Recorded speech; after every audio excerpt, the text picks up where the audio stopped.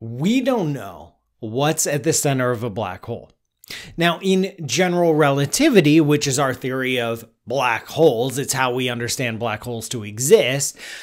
General relativity says that the center of a black hole is a singularity. It's a point that is infinitely small, is a literal geometric point. And it's the place where all the matter that formed the black hole, all the matter that has ever fallen into the black hole, reaches, it goes, squeezes down and down and down because gravity keeps pulling in and nothing can push out and resist that. So it just compacts down to a literal infinitely tiny point. We know that this is wrong.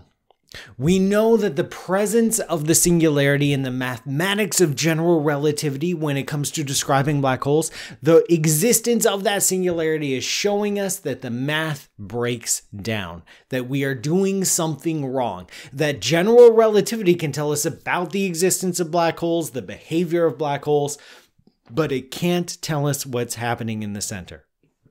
To describe what's happening in the center, to really understand what that singularity is, requires a new theory of gravity. It requires a quantum theory of gravity. Because the singularity is a place where there's very, very strong gravity at very, very tiny scales. We do not understand the physics of very strong gravity at very tiny scales. This is where quantum gravity would take over, where if we had a theory that united quantum mechanics, which is our theories of the very small, with general relativity, which is our understanding of gravity, if we were to somehow connect those and unify those, we would have an understanding of strong gravity at small scales, and we would have an understanding of what the heck is happening at a singularity. One idea, very theoretical, very hypothetical idea of what is happening at the center of a black hole instead of a singularity comes from an attempt at quantum gravity known as loop quantum gravity. Loop quantum gravity says that space and time are discrete. Says that the fundamental fabric of reality is not a smooth, continuous sheet. Like, it appears that motion in our universe and our flow through time is as smooth as silk, but really, according to loop quantum gravity, it's made up of tiny little chunks that if you zoomed way, way, way in and looked at motion, it wouldn't be smooth like this. It'd be chunk, chunk, chunk, chunk, chunk, chunk, chunk, and that our motion through time would be snapshot, snapshot, snapshot, snapshot, snapshot. This can potentially work because these tiny little discrete chunks of space and time are at such a tiny scale that everything up to and including subatomic physics looks perfectly smooth. But once you get down to the Planck scale, the Planck scale is around 10 to the minus 35 meters. So, small. That's where you start to see this chunkiness of space and time. Now, loop quantum gravity is not a fully fleshed out theory of physics. It has not made any predictions. It has not yet even been solved beyond, hey, wouldn't this be a cool idea? But if loop quantum gravity or ideas like loop quantum gravity are correct, if space and time are discrete, this can prevent the formation of a singularity.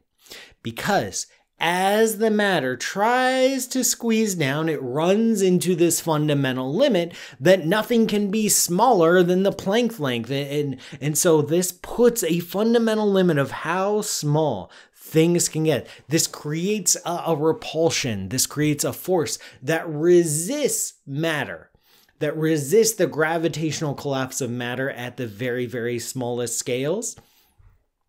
And so instead of a singularity, you have what's called a Planck star.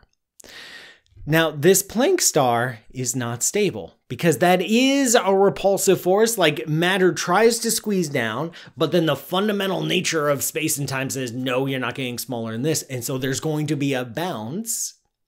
So in loop quantum gravity, in the viewpoint of Planck stars, these black holes or these Planck stars do not live forever. They eventually explode. They look like black holes for a very, very long time. They eventually explode, but because of the extreme time dilation, because of the gravity there, even though in the perspective of the infalling material reaching the center, it happens in a blink of an eye, from our perspective, it can take billions, hundreds of billions, or even trillions of years. So in loop quantum gravity, we expect Planck stars to eventually blow up. We expect black holes to eventually blow up. This will look different than the Hawking radiation that you may have heard of before, but it's going to take a long time. But massive caveat, we don't know if loop quantum gravity is correct. We don't know if loop quantum gravity is on the road to correctness. We don't know if space and time are discrete. We don't know if even if space and time are discrete, we've got all the math right and that Planck stars do exist. Because remember, the existence of Planck stars depends on loop quantum gravity, but loop quantum gravity is now a fully fleshed out theory of physics. So like you have to make a lot of assumptions in order to get Planck stars right. For the time being, as far as we can tell, Planck stars would look and act and smell like black holes. And so you wouldn't be able to tell the difference. We do know that something is at the center of a black hole that is not the singularity. It could be a Planck star. I don't know. Check back in a few 100 billion years. Thank you so much for watching. I hope you enjoyed. Please don't forget to like, share, and subscribe. And go to patreon.com/pmsutter to help keep me doing this stuff. And I'll see you next time.